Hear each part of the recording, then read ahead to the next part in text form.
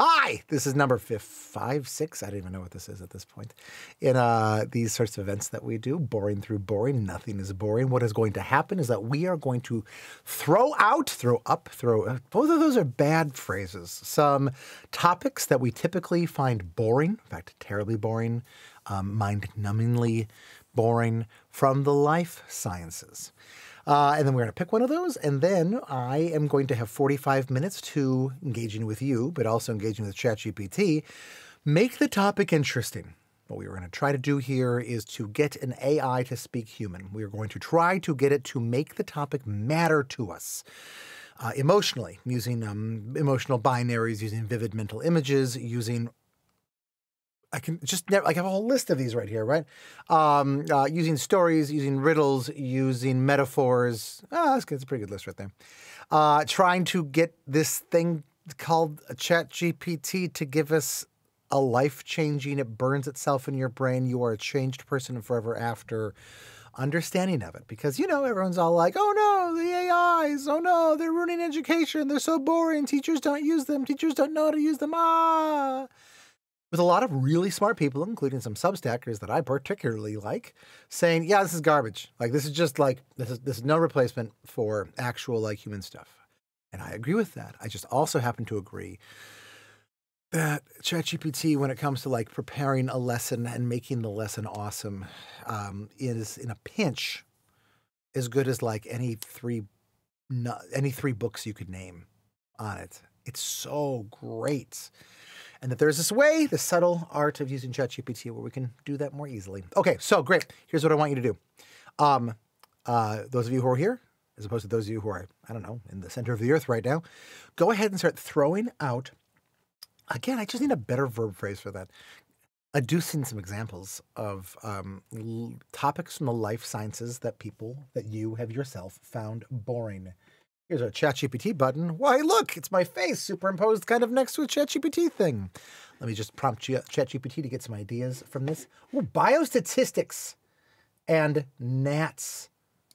All of it that's not biochem. Because you like biochem a lot, River? That's fine. That's cool. Let me just, when we do life sciences, what are we talking about? Ooh, I should have hit record for that. When we talk about the life sciences, what are we talking about?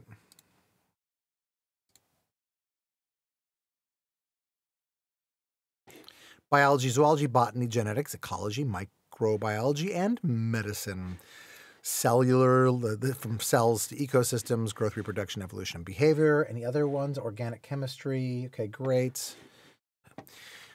What we usually find for this is that if we say if you try to make organic chemistry interesting, it's too big. It's better to take one thing that you found particularly terrible in biochemistry or organic chemistry, and zoom in on that. There's an XKCD about this that we should talk about at some point. Let me get some examples, some very specific examples for this. Give me some very specific examples of things in the life sciences that people typically find mind-numbingly boring when they're studying it in high school or college. Its speech to text is second to none. I've started using it for writing just to capture what I'm saying. Okay. Taxonomy. Kingdom, phylum, class without context. Dumb King Philip coughed. What he coughed was genus, species. That gives you all of them. That's too easy. Plant anatomy. Oh, the stinking xylem and the stinking phloem. Oh, man. And leaf morphology. Oh, the shapes of leaves. That would be maybe interesting. People memorize terms with that. That would be great. We have 2 minutes left before we do this. The intricacies of glycolysis. Glycolysis is where we take a glucose molecule and we break it up into other molecules. We actually just did a lesson on that in Science is Weird this week. The Krebs cycle. That's the one when the mitochondria, ATP, I think. ATP direction. I know I've learned this before. I didn't take any biology classes in school. The God, I almost swore there. I don't in classes. Mitosis and meiosis. Oh, it's so awful. Enzyme kinematics, analyzing graphs and equations related to enzyme activity and reaction rates. I'm going to say no to that one because I don't know. It doesn't. It's not. It's going to require us to have a bunch of graphs and equations that we're not going to be able to be easy for us to grab onto. Microbial diet. I can talk. Genetics. It's been a long day. Plasmids. I don't really understand plasmids. Transformation. I don't know what that means. Transduction. I think I know what that means, but that could be something. Hardy-Weinberg equilibrium calculations and allele frequency changes. We could do that if we wanted. We could do that. Graphing predator-prey dynamics or nutrient cycling in ecosystems. That's just obviously interesting, but I guess so. Okay, so let's, what I'm going to do actually is I'm going to take a quick screenshot of these, and then we're going to add on anything that other people have done. Great, wonderful, and I am then going to, where did that go? It's right over, where is it? On my computer right now I have like a whole mess of different things that have that picture because I'm screen sharing to myself like 10 times from yesterday. Airdrop to King Friday the 13th. Bum, bum, bum, bum, bum, bum, bum, bum, bum, bum, bum, bum. Great. I can actually throw that in here. Topics. Sorry, we're taking so long with this. I'll also look at what other ones y'all have written on here.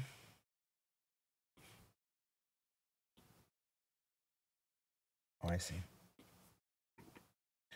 Great. And we will also write on taxonomy rocks. Taxonomy is rubbish. We did taxonomy is the thing. We totally did taxonomy. Sorry, in Science is Weird, we did taxonomy when we were talking about snails. We did a whole thing on Carolus Linnaeus and a whole thing on cladistics. Krebs. Hi, Ernie. Boo to Krebs. Ooh, so that actually might be, okay, that might be kind of good. Okay, let me just knock off a couple of these, and then we can vote on the remainders. We're going to say no to enzyme kinematics. We're going to say no to... If we choose this one, we'll have to choose a specific one there. This is already too interesting. I'm going to cross out taxonomy. I'm good with any of the rest of these. Okay, I'm going to give you 10 seconds. Go ahead and put a number in. What do you want to do? What do you want to do? What do you want to do? What do you want to do? What do you want to do? Ah! No one has voted for anything. Okay.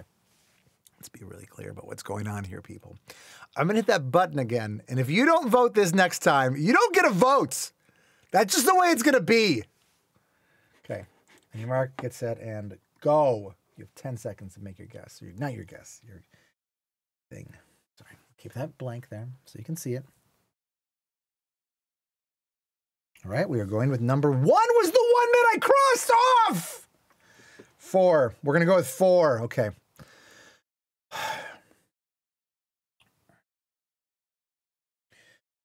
We're going to do both meiosis and mitosis.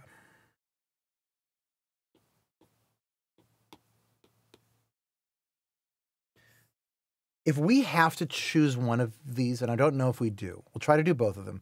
If we have to, they're different things. If we had to choose one of them, and we will, which one do you want? Mitosis or meiosis? You have 10 seconds, go.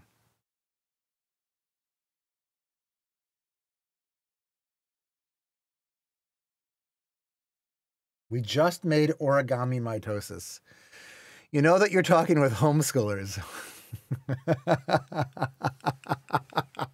It's really cool. That's my way of saying it's really, really cool, right? I was going to say, when you go into somebody's house and you see a timeline, a handmade timeline on their wall, it's the typical way that you know somebody's a homeschooler. But okay, meiosis 3 to 4. Who loses? Sorry, River. It is meiosis. Okay, meiosis. All right, and now we say 45 minutes begin. You see that? It feels like we're in TV show where they never paused for a long time to remember the name of the TV show. 24, 24. Oh, that's interesting that you can like kind of see it. Okay. Sorry about that. Sorry about that. Okay, great, wonderful. Except for the part that I'm sorry about. Oh, now you can see it. This is good. This is good. Okay, just to be really clear as to what we are going to be shooting for at the end of this, I'm going to be asking you, how much do you feel like you learned about meiosis? How emotional is it? And how much do we connect meiosis to life, the universe, and everything? Okay, so think about these, the L, the E, and the L. We need a better metaphor, better mnemonic for that. Okay, cool. Let's start this.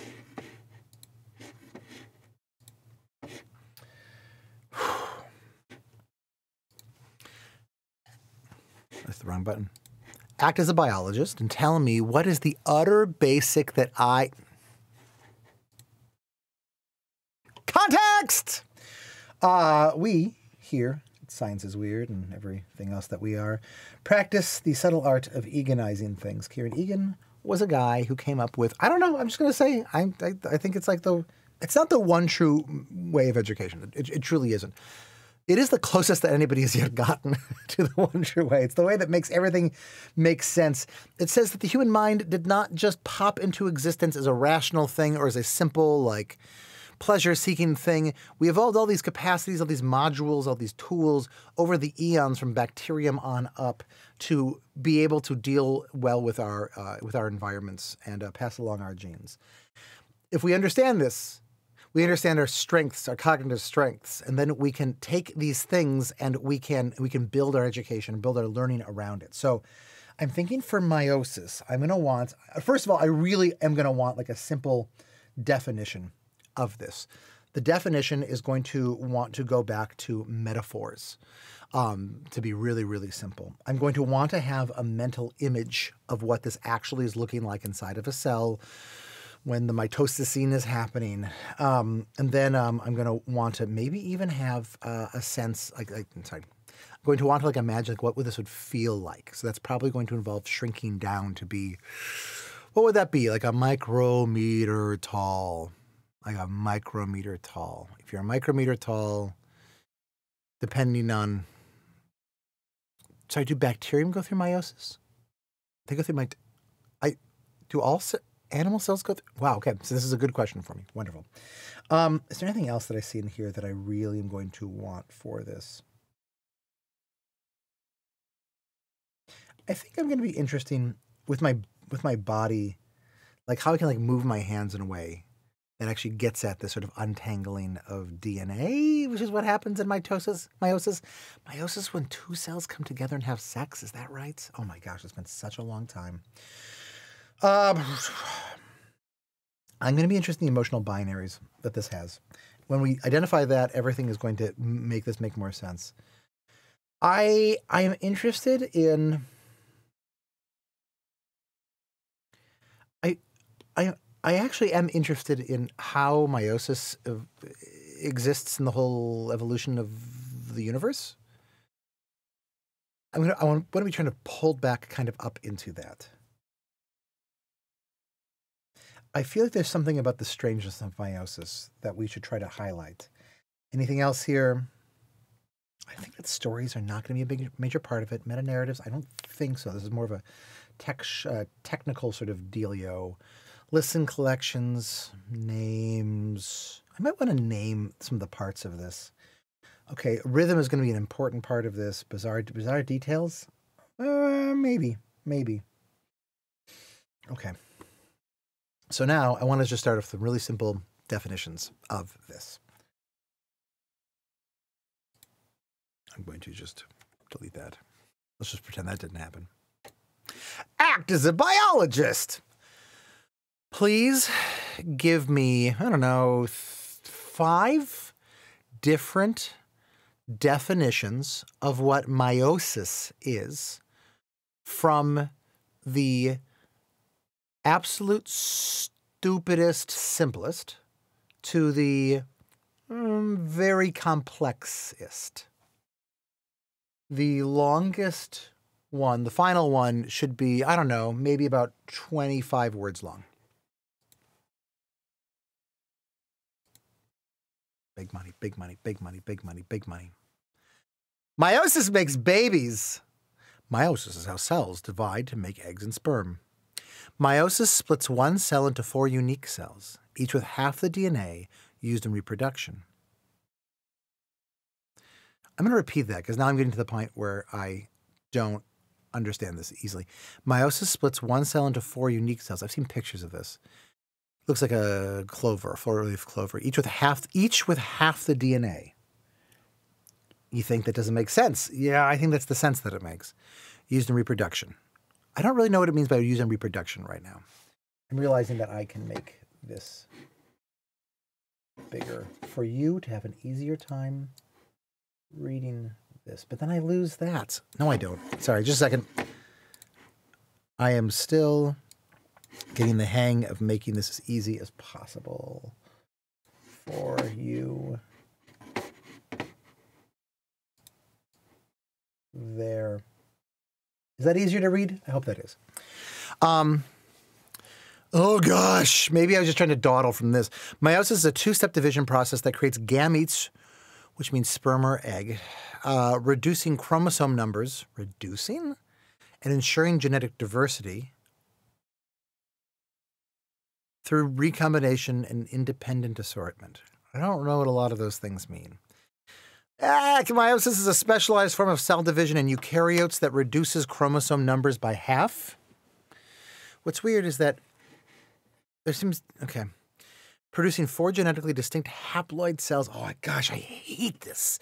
Through 2 successive divisions. Sometimes when I'm working with Amy, our science advisor, she'll kind of talk about this. I'm like, no, the numbers, they're not, why? Why is it like this?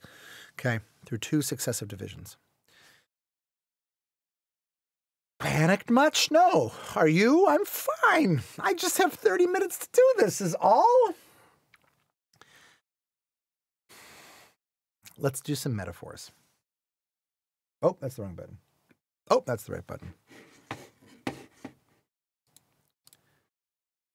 Imagine that you're Richard Feynman and give me just a really compelling metaphor for the essential thing that happens in meiosis that gets at the genius of the whole process of meiosis.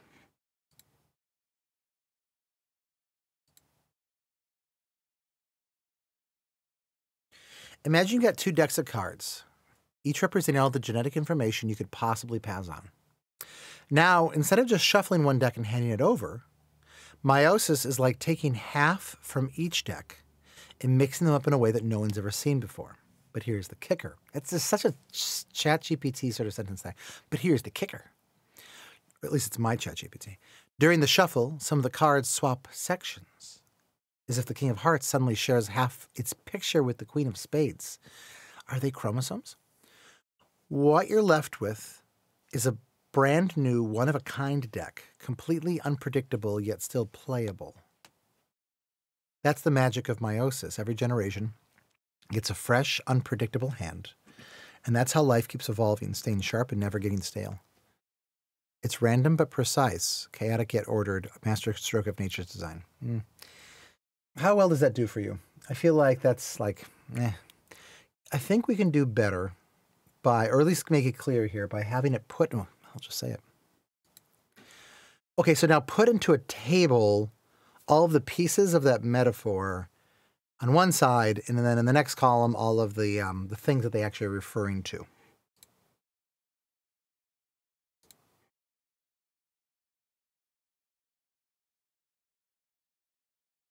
Two decks of cards are 2 sets of chromosomes, one from each parent. Oh boy, why is life so complicated? Shuffling the decks. Random assortment of chromosomes during meiosis. 1. Oh my gosh, because there's these repetitions. Taking half from each deck. Reduction of chromosomes number diploid to half. Nope, can't do it, can't do it, can't do it, can't do it, can't do it. This is great, this is great. You are now seeing the dark recesses of my scientific soul. They're just these things that I suck at. Okay. I'm just trying to think, how can we go more Egan with this? So I think the thing that I'm struggling with right now is that this is all just so flipping abstract. And in some ways, going with the metaphor does not make it less abstract. It just puts on another layer of abstraction to it. And that thing about the cards and the changing whatever, it's like, wait, what are we even talking about? What is that supposed to mean? That's a bad metaphor. If a person tells you that metaphor, I think you should like kick their chair over. One of the things that Egan is really big on is that it is easier to understand details inside of their big context. I'm going to go for the biggest context of all, evolution of life, the universe, and everything.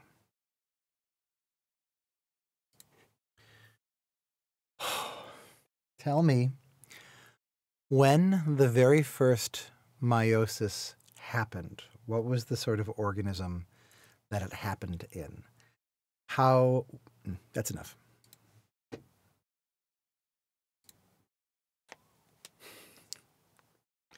The first meiosis likely happened in early single-cell eukaryotes. So not bacteriums at this point, but eukaryotes, animals, plants, that's fungus, about 2 billion years ago. These organisms were simple, likely resembling modern protists like an amoeba or algae, which it turns out is not a plant. Who knew? I did as of last week. Meiosis probably evolved from mitosis as a way to increase genetic diversity. There's a story here which gave these early organisms an advantage in adapting to changing environments. Okay, so do you see what we just did? When I tell people like, oh, I think you should like put that thing into a story, I feel like what they hear is like Magic Treehouse. I'm not dissing Magic Treehouse by any means. Magic Treehouse can be, I mean, I regret that we didn't use more Magic Treehouse with our kids, and we actually used a lot of it with our daughter. But they think like these cheap, chintzy little things. No. Shut your mouth. Stories are golden and beautiful creatures that need to be respected. They are the unicorns of learning. Somebody write that down, please. I'm beginning to understand that meiosis is not just this terrible thing invented in the dark hells of satanic textbook mills, but rather was a solution to a terrible problem. Great. We can work with this. I want you to imagine that meiosis is the solution to a terrible problem. I want you to keep your old skills, but add on the skills of a simple storyteller who uses emotional binaries to tell stories that help us understand the evolution of life. Tell me what was going on in little organisms before meiosis existed. Talk a lot about the problem that they had. And actually pause at that point. Don't tell me how it was solved. We'll see how well this goes. Before meiosis, life was stuck in a frustrating cycle. Imagine a world where simple organisms, tiny single-celled beings, are trying to survive. They could only make copies of themselves through mitosis, a process where one cell splits into two identical copies. Cloning, duplication. At first, this was fine. Everyone looked the same, acted the same, and passed in the same traits. It was like a world filled with clones. But here's the problem. How much better is this for you right now? I'm actually like... I'm not trying to pay attention. It's easy. The world is unpredictable. Environments changed, new challenges appeared, heat, cold, predators, new diseases. The problem wasn't that these organisms couldn't reproduce. They could endlessly. The problem was that they were trapped in their sameness. Oh my gosh, this is actually beautiful. If something came along that one of them couldn't survive, it meant all of them were doomed. No variety. No new ideas, no way to evolve to get better, stronger, smarter. It was like they were stuck in a tiny box. Every time one split into two, it just made another clone inside the same box. That's not a good metaphor. They had no way out, no way to adapt. Wow.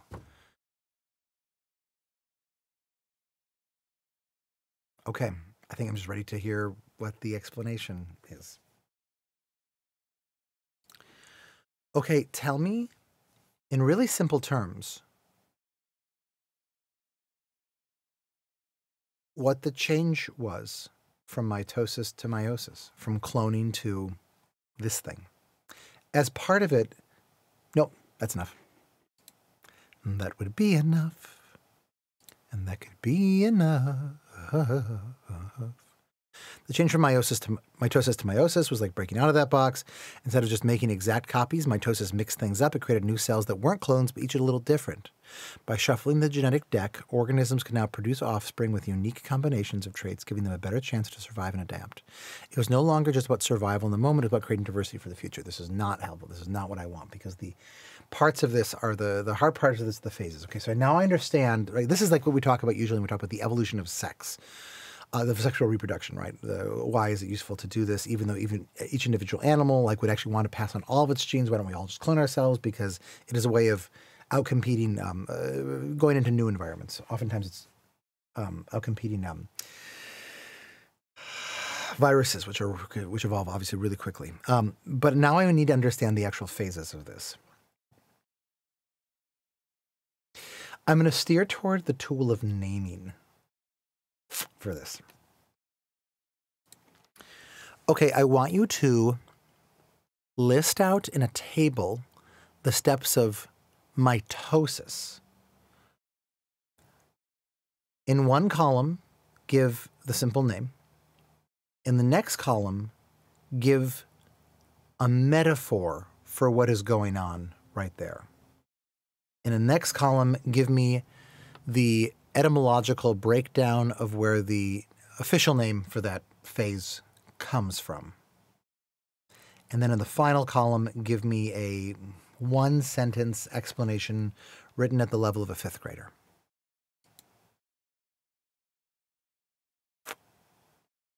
There's one other thing I thought to add here. Mental images would be helpful here. Oh, man. Oh, man. Okay. Also, I'm forgetting that tables, it doesn't do tables as well as it used to. I have to go in here. Oh, why is it so stupid life? Okay, prophase, setting the stage like actors getting ready for a play. Metaphase, lining up for a race, everyone getting to the starting line. Anaphase, tug of war where the rope chromosomes is pulled apart. See, I need to imagine what the chromosomes, I know something about chromosomes, right? I just got my full genome results. They're in the email right now. I saw them that they're finally done this morning. I want to be able to visualize what chromosome, what gene is on, what part of it, right? I feel like all genetics is done just this really abstract way that it's just really hard for me. I feel like these are mixed metaphors here. Telophase, clean up after the race, putting everything back in order. Cytokinesis, the curtain falls, dividing the stage in two. Okay. That's kind of terrible because we have all of these. Is it actors? And now it's actors again. But now it's a race. But now it's a tug of war. And now it's a race again. The before stage, the middle stage. Meta can mean a lot of things. Maybe it can mean middle. Ana does mean again, the ana stage, anaphase. Telo means the end phase, and cyto means the cell. It's one that ends with kinesis. Oh, so the cells move away from each other. The cell gets ready for division by organizing its parts. Chromosomes line up in the middle of the cell, ready to split. This is nice. This is nice. The chromosomes are pulled to opposite sides of the cell. The cell starts to form two new cells with everything in its place. The cell fully splits into two separate cells. This is mitosis. This is mitosis. This is cloning. Okay, good.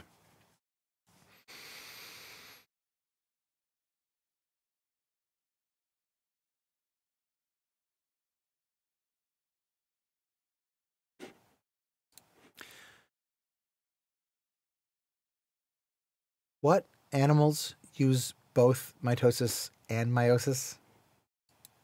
I feel like the answer is humans, and we use the meiosis to make eggs and sperm cells, but why? Okay. All right, that's what I thought. Okay, I just wanted to know what kind of animal should I imagine. Oh, but we also I'm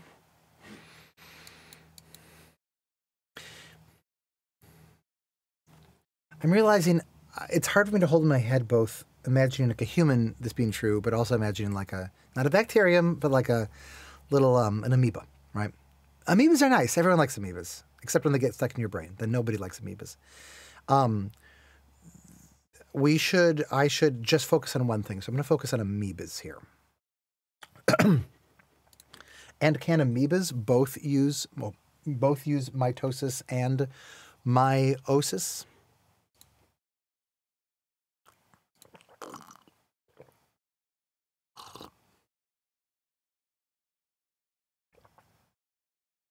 Likely in response to environmental stress, this allows them to create genetic diversity, enhancing their ability to survive changing conditions. So while mitosis, the main method of cloning, is the main one, meiosis gives them a backup strategy for adaptation. And you're seeing right now that, like, I like thinking of this as cloning because I can make sense of that. But human cells also use it. We just don't call it cloning when your cells do it. We call it mitosis. But we could just call it cloning. Is that true? We'll find out. Could one just call mitosis cloning even when it occurs in multicellular life? Does that basically get at the essence of what's going on?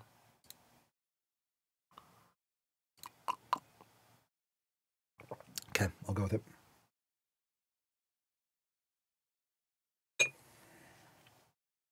Where are we? We're at the part where we actually massage our temples. We have 23 minutes left, okay?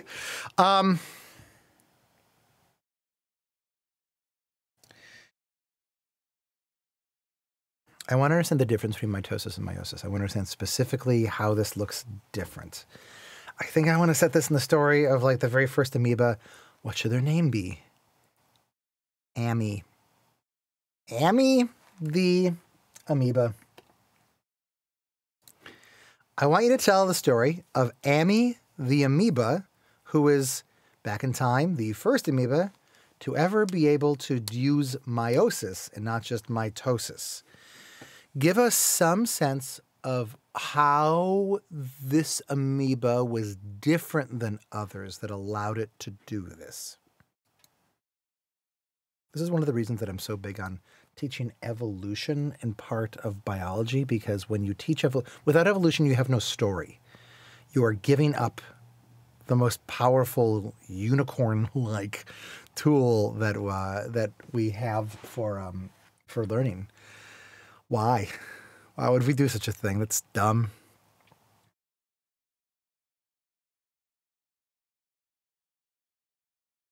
It's too long. Make that story shorter. I know you can't see it. I just don't want to read the whole thing to you. Long ago, Amy, the amoeba, watched as her fellow amoebas, all perfect clones, struggled and died when the environment changed. Unlike them, Amy had a rare trick, the ability to mix and shuffle her DNA. She could do that herself, producing unique offspring. Really?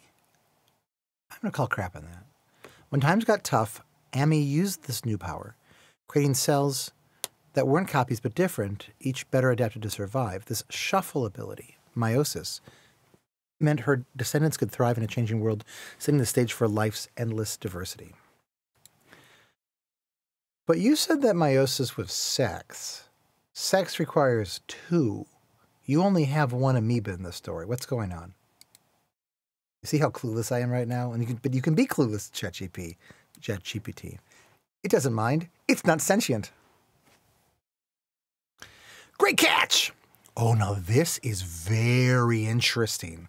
In fact, early meiosis likely started as a kind of pre-sex strategy for single organisms. For Amy, this would mean using meiosis-like processes to shuffle her own DNA even without another partner. This allowed her to make genetically varied cells without cloning, a huge advantage in changing environments.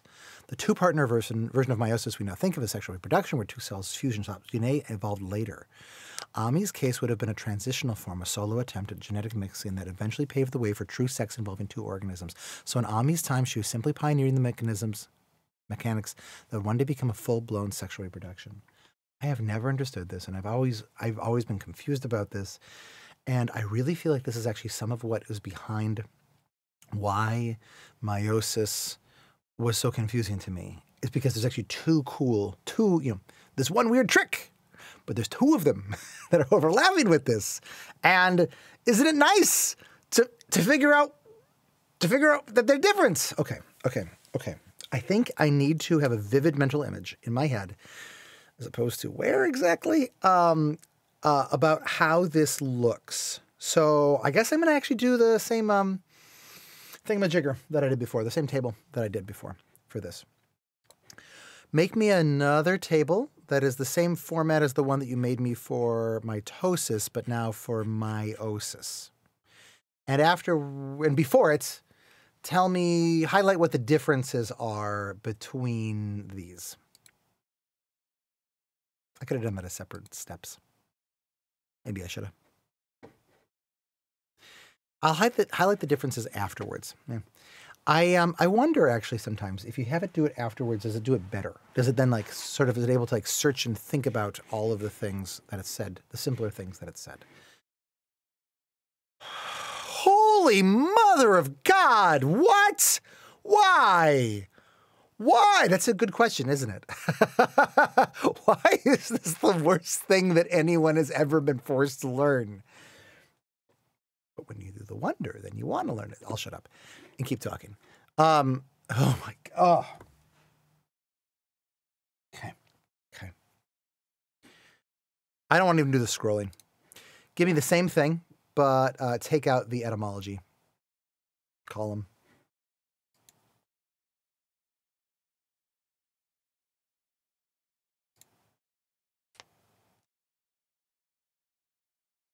Call them, not call them.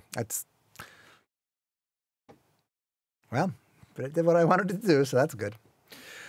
Oh my God, why? I'm just trying to see prophase 1, prophase 2, metaphase 1, metaphase 2, anaphase 1, anaphase 2, telophase 1, telophase 2. They move apart. The divorce. Okay. Meeting place where 2 decks of cards are shuffled. Chromosomes pair up and exchange pieces to mix DNA. So they pair up. The chromosomes, because we're not talking about 2 different cells yet.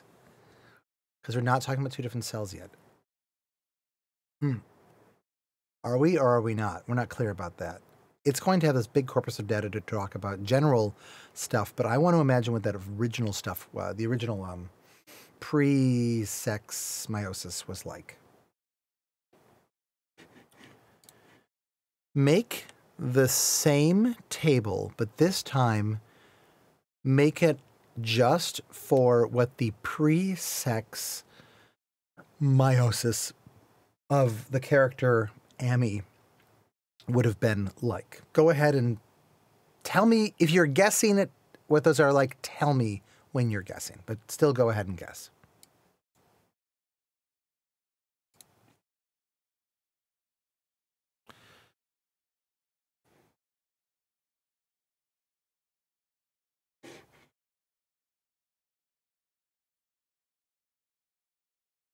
So it's still going to have these. I'm honestly wondering if this is a good time to change this.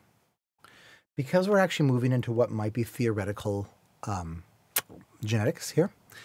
Evolutionary genetics. Evolutionary microbiology. I'm going to go and choose one of the thinking ones. I'm going to do Mini. Give me that table again. Make sure that you keep everything nice and short. These models, the thinking models, have a tendency to just make everything, I don't know, 5 times longer than it needs to be. I don't think I'm exaggerating there. It's pretty bad. Thought for a few seconds. I didn't think for very long. It also got rid of the regular names for these.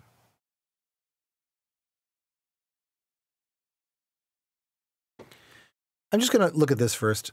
Single shuffle, unlike modern meiosis, Amy's process involves shuffling within 1 cell. 2 splits. Amy's meiosis has 2 division steps, resulting in 4 unique cells.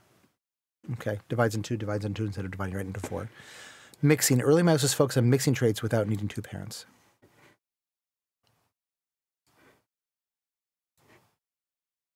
So we start with 1 cell, and we're going to end up with 4 cells. Why, if we're starting with 1 cell, do we end up with 4 cells? Wouldn't 2 suffice? I'm feeling like I'm lost right now.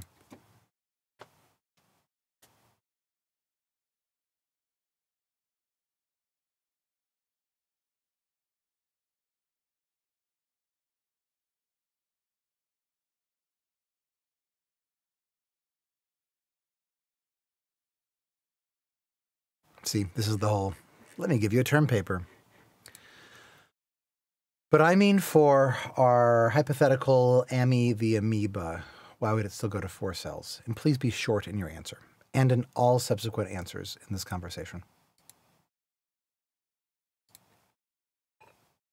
I do feel like I'm in Star Trek right now.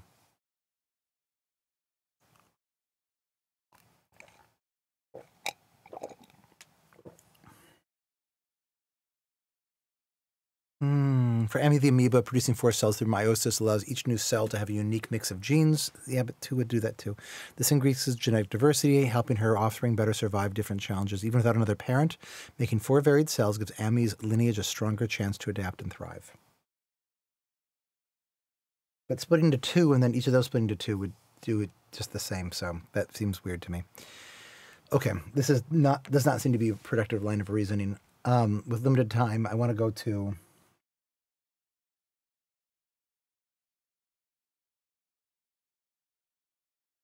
The major difference is this thing where it chooses the genes. I don't understand what that means. So maybe I should look up this table right now that I had to make. Shuffle start, quiet shuffling the decks of cards, loose lineup, players line up loosely for the game, soft tugging of rope, neighbors sharing parts of a deck, brief reshuffle before next split, players line up quickly for another round, last gentle tug of rope, cutting the deck into unique hands, creating unique decks. Part of the trouble with this is that, like, if you look at a picture of, I'm going to cheat. I should make as part of this game that I actually get to cheat, like, let's say once per, yes, good. So this isn't even cheating. This is great. I want to get one of those pictures that has DNA, chromosomes, etc. I want a picture of this. Yeah, I want something like this. It's even fine if it's German. That's fine. That's fine. It's basically the same words. Okay, so we need this to kind of understand what's going on. But then there's a bunch of these chromosomes, right? Okay, but how many of these are actually going to exist for AMI? How many chromosomes do amoebas have?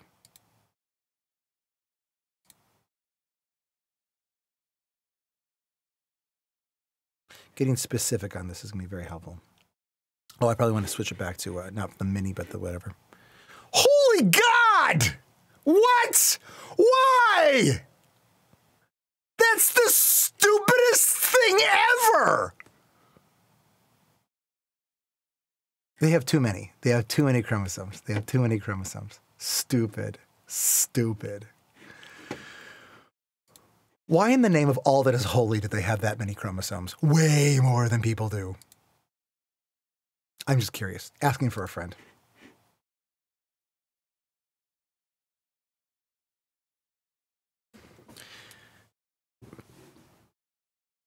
Because it's a random number and you don't get more chromosomes if you are whatever. Oh, okay, so you can have a bunch of small ones. Okay, so chromosomes are knots, right? These big knots of thread that are themselves kind of wander around, right? So the thread kind of goes like this. They're running these balls or whatever. But anyway, they then get wound together into these big knots. Okay, so a chromosome is a knot, and the problem is going to be something like, how do you untie the knot, because you need to get those. Okay, so the problem, right, is that you have the DNA is like going to then like break apart and then to make a new thing of the DNA, because this is all about duplicating your DNA, right? This is all about duplicating your DNA, and so you need to unfurl it. But that's also true in meiosis. I'm just going to check this for a second, and I am going to go back to this because this is a pretty simple question. In both mitosis and meiosis, the essential problem is how do you unfurl the giant complex knot of DNA in order to make a copy of it, right?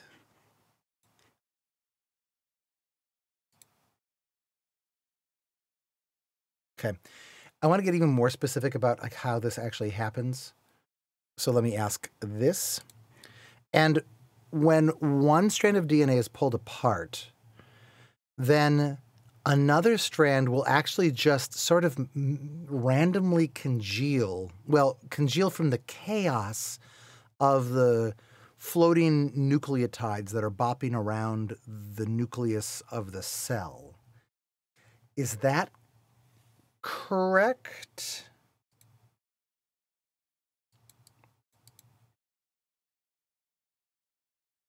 Okay. That's actually really cool, right? Just like, imagine, like you take yourself and like you pull yourself in half a head here, half a head here. And then, just like out of like the oxygen molecules and methane, whatever the heck this is. Smoke it. What is that? It's a sulfur. Oh, jeez, terrible. Whatever is hanging around in the air here. You do not probably have sugar molecules hanging around in the air here. You just like materialize a new head. That would be neat. Happy Halloween, everybody. Next week. We still will be doing this next week, even though it's Halloween. We could do a Halloween-themed one if we wanted to do that. That might be fun. Okay, so that's good to know. I think the essential thing that I don't still understand is many things, but I think the one I want to focus on right now is how we don't have... I don't understand what's going on with the choosing the DNA. Because I've never really split this apart from understanding sexual reproduction. How does Amy, the amoeba, choose some of her DNA to be copied? How does she shuffle it inside of herself?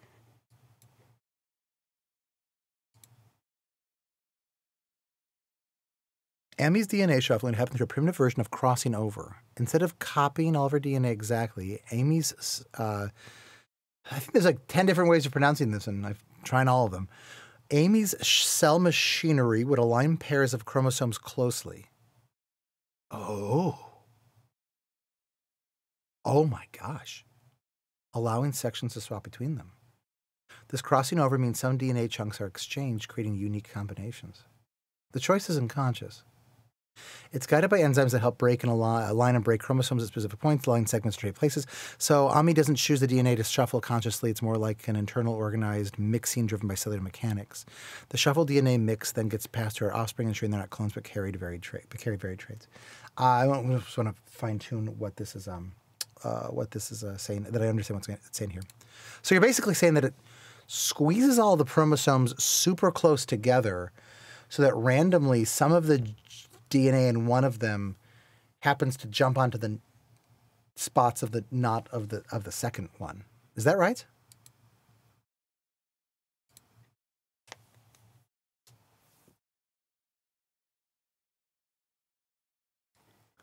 And this can happen accidentally, even in mitosis, right? Can you give some examples of that, if that's true? I'm thinking of one in particular.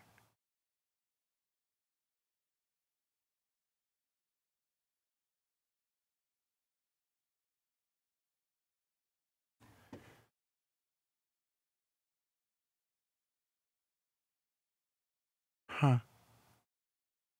Things I'm getting are particularly interesting here. I'm thinking of one where you can have the one gene that makes you male jump off the Y chromosome and onto one of the other chromosomes, and then you end up having a male body even though you don't have a Y chromosome, which kind of is a fun complication of our idea of the Y chromosome does it. The SRY gene, I think. Okay, sorry. Okay. And then this that is used inside of... Hold on for a second. Is this basically saying that Amy, the amoeba, causes herself to mutate and makes mutant clones? I feel like that's going to be not quite right. Yes, in a way, it kind of is. Variations. Is there a major difference between having your genes swap places with one another as opposed to having just random changes happen inside of your nucleotides, for example, as caused by radiation? Or are they basically the same thing? Is, for example, the sort that is happening in this early meiosis safer than random mutations? The screen just flashed. Did you see that? The screen just flashed because you have 5 minutes left. Holy crap! I do not know that this is going to work! Yeah, I'm learning a lot. It's kind of neat. Yes, and oh, sorry, I didn't hit the go button. Go, go, go! Yes, there's a major difference between gene swapping, recombination through meiosis, and random mutations caused by things radiation. I've never really understood this before. The changes are controlled and specific. They're not controlled. Yeah, kind of. in meiosis, when genes cross over, they're controlled and specific. They preserve functional DNA, so they don't screw up genes and they don't break genes. This process increases genetic diversity while keeping most genetic information intact. It's a safer form of variation because it usually happens in non-critical areas of DNA. Interesting. Maintaining important gene contributions. Random mutations occur to the nucleotide level, which I think means every 3 of those is a nucleotide. Am I right about that? This is, again, like genetics is like the major hole in my biological knowledge or something, because each one of those is called a codon, I think. Okay. So now I need to figure out what the connection between this and, what am I saying? And sexual reproduction is with, I don't know, like 3 minutes or something like left. Okay, so now imagine that there is what was the first organism for which sexual reproduction is thought to have happened?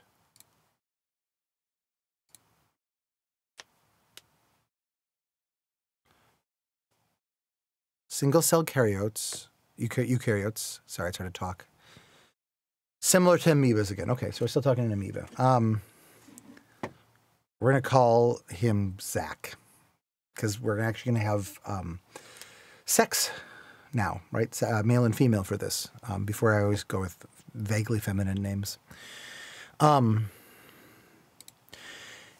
again, act as a storyteller and tell me a simple story about Zach, the amoeba-like critter, who was the first to not only have that early form of meiosis, but also have sexual meiosis and reproduce sexually.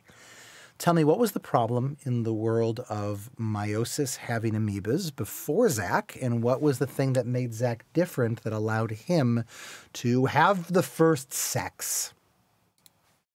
That got interesting. Congratulations, Zach. And a time long ago, yeah. I want this, Zach. I want this shorter. Bloobity, bloobity, bloobity, bloobity, bloobity, bloobity, bloob. Tell me that a lot shorter, please.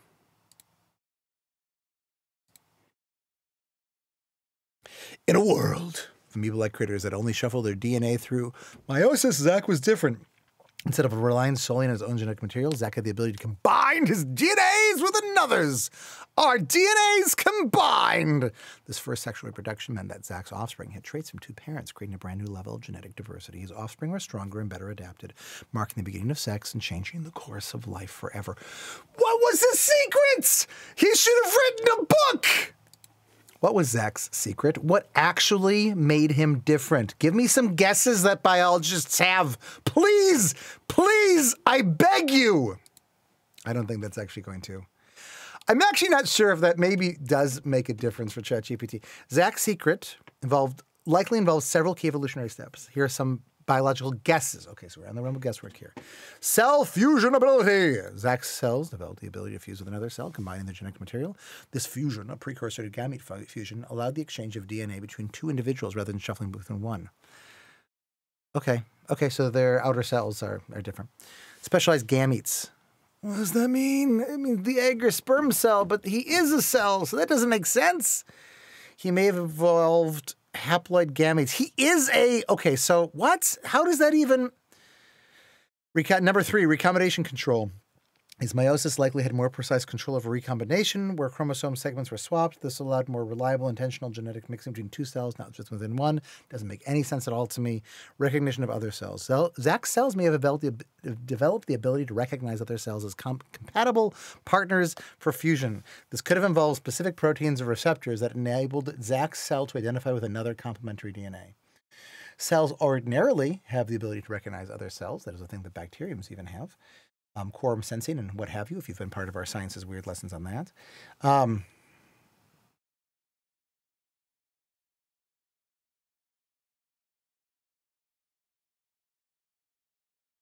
So this would just be kind of the same thing.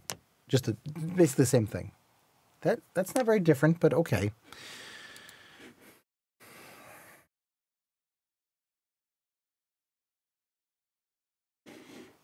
Did the timer run out?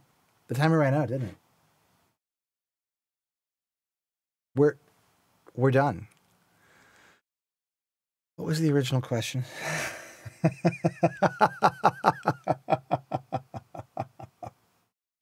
According to what I wrote down, it was explain meiosis and the stages. I feel like here, I'll say no more. I'll say no more. It's time for the judgment. It's apportioned for me to do this once, and then the judgment. If anyone knows who I'm quoting there, extra props. Okay. I will take your votes right now. How much do you feel like you learned about this? 0 means nothing at all. 5 means holy crap. And you can go higher. You can do a 6 if you want. I'll give you 10 seconds. Go ahead and do this.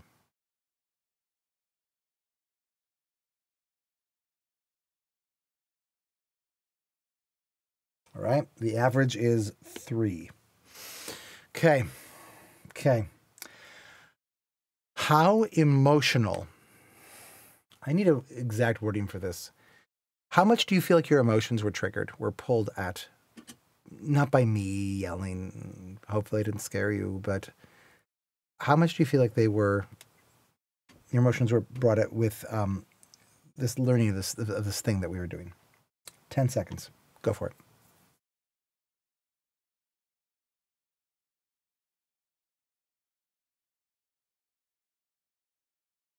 Average is 3. Oh, just get a big one there. Oof. I think I agree particularly with that one. How much did we connect this to life, the universe, and everything? I suppose we should be clear, right? Compared to, for all of these, right? It's compared to, I don't know, an hour of studying in a textbook, I guess is maybe the natural thing here. Anyway, 10 seconds and go for it.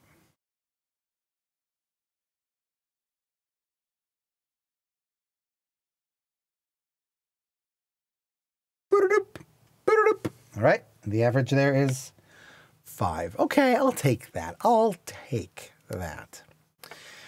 I'll stick around for a minute. Was that a fail? Was that a success? I will just reflect that for me, I definitely understand.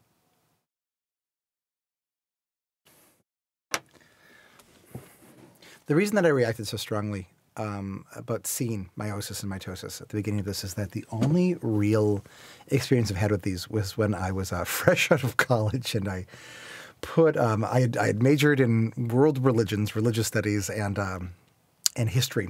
And the history one I tacked on an extra and super expensive 5th year because I thought that the history degree would be the useful one.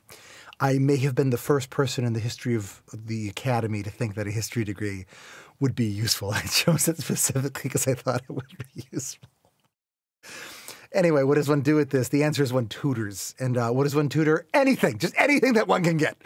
And I remember working with a young woman in Phoenix who, was, oh, man. She always referred to me as tutor. Her mom would call and be like, can't talk right now. I'm talking to tutor. Just like that was a name. It was very strange. She 1 week she came to me. It's just like this kind of grab bag, right? This math thing, this English thing, this whatever thing. 1 week it was mitosis or meiosis or both of them or something. And there's all these like little diagrams, and I had to help her learn these. And I knew a little bit about learning theory at the time, kind of like ordinary sort of traditionalist cognitive, good stuff, right? Like you should like repeat things, and you should like ask why, and you should ask how, and I don't know. It's hard for me to go back that far in my head, but like these kinds of things. And like for an hour and a half, we beat these things into her head, where she had to explain it. I pretended to be a kid, right? And she'd explain it to me.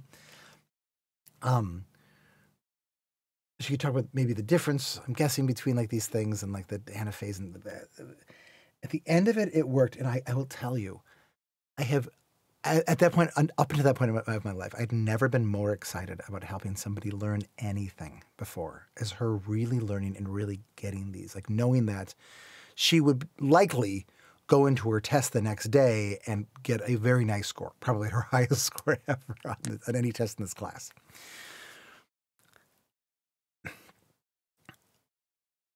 she and I could have both passed that test with flying colors. I understood nothing of any of it. What are these things? Why did they exist? What are these organisms? Why do they have these things? What were the problems that these organisms were having? We actually had the visuals down, which was something that was hard to do with ChatGPT, right? Because it doesn't do visuals. It can through DALL-E, but they're not like diagrams like this. Someday, yes, but not now. We had the diagrams. We could kind of make sense of them if we looked at them carefully, but it was crap. It was just fake learning. For me, in that situation, how much I learned here compared to there, like, I don't know, like maybe it would have been a 4 as opposed to like, if I would have called that a 5, where I would have been able to tell you all the dang details. Like maybe that would have been a 5. And this would have, today would have been a 4. But with the emotions, like, okay, compared to what we usually do, like the only emotions there are pain, the pain of not getting it and the pleasure of being able to repeat something. This was so much more emotional because we're actually understanding like this through the perspective of these actual organisms that literally existed. Zach was a real dude. He was the first real dude. He was just the first dude. He was the dude for a moment in evolutionary history. And how much to connect to life, the universe, and everything compared to what people usually do? Well, it did. For example, it connected to nothing. It connected to a very small fraction of one's ultimate GPA, right? Yeah. If I had this to do over, I feel like I would. Sorry, any questions anybody wants to ask about this? Feel free to throw these in. If I had this to do over,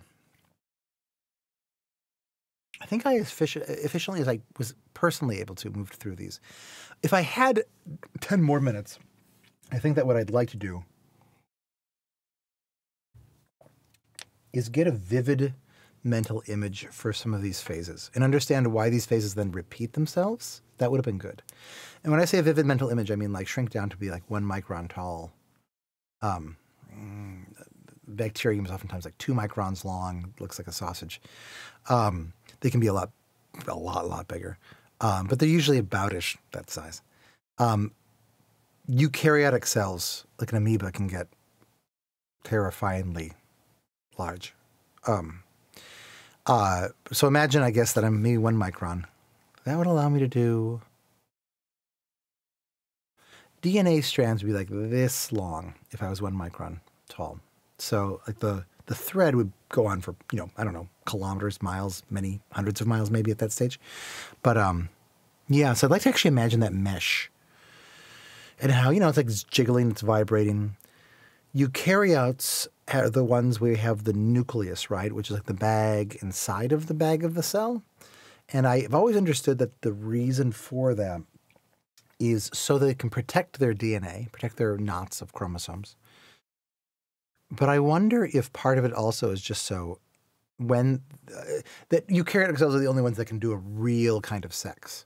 So maybe it's that is part of it, that you actually needed to have that bag so then you can have a double jumble that comes in there and have those things connect up carefully or uncarefully.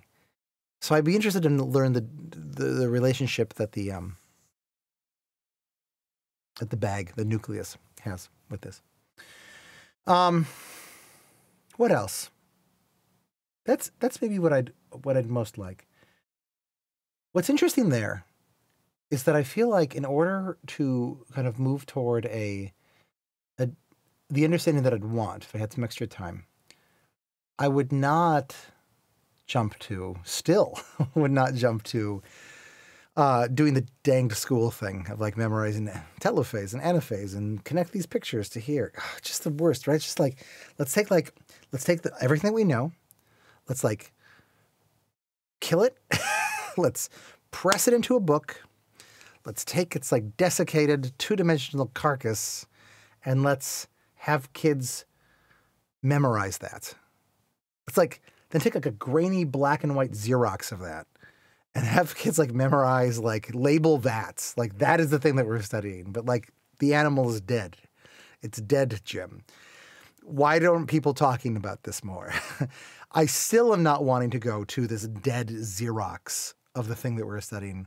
Instead, to really understand this, what I find myself doing is wanting to connect it still more with the other aspects of the evolution of life, like the evolution of the nucleus in eukaryotic cells. Okay. Magic school bus. Magic school bus. I'm going to go, my one realization from today, and I'll just say this out loud so it gets out somewhere. I'm going to be held responsible for this. I feel like the insight that I had is that one natural audience for hearing these sorts of things will be, or would be, people who are studying these things in high school, in college. And I feel like we actually might be able to get a lot of utility out in the world of like, how do you study these things, these classic things that are so boring? I like that because it brings in like all of my experience as a tutor and as a self-learner. Yeah.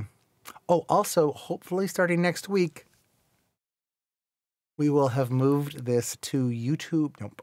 Yes. To YouTube Live. So there'll be a very low bar for entry for this. So, thank you for coming. Thanks for watching this. You know, whatever. Bye. Toodles.